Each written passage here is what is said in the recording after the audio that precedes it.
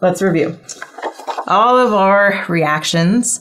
Oh, yeah. So different hydration reactions, really that was just going from an alkene to either an alcohol or an ether. Okay, yeah. And that's really, really helpful to know because you're going to get questions like this. Yeah. And or halogenation reactions where we can add and form an alkyl halide, whether that's, or even we can add an OH group and a halogen, an OR group and a halogen again. We could form an amine and still have that halogen. So does that kind of sound familiar? The halohydrin. Amine. Yeah, those I remember.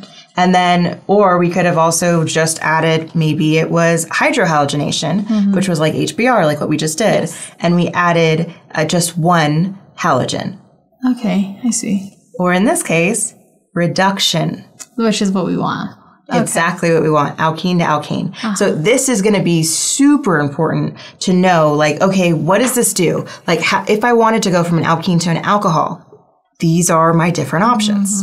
You know, if I wanted to go from an alkene to an ether, okay, those are my options. I see, yeah. And then it's also important to note, okay, well, what follows Markovnikov's rule?